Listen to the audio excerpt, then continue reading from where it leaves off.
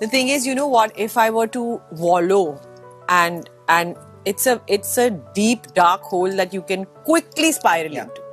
So, you know, I choose to be on the other side. So for me, this is what keeps me going. And if I, you know, even for the kids or for my family members, my brother or my sister, it's not nice to see your sister wallowing or your daughter, and you know, then you're constantly stressed about that person and whatever, you know. So it's for them to see that I'm looking at my life completely from the positive angle. I have let go of any negativity or anything I might have, and also I think I've reached a point I don't care anymore as long as these people know who I am. This is my family, my parents and my kids and my siblings, and you know, the people around me know who I am, and I'm going to stay true to myself. And quite frankly, I have zero filter.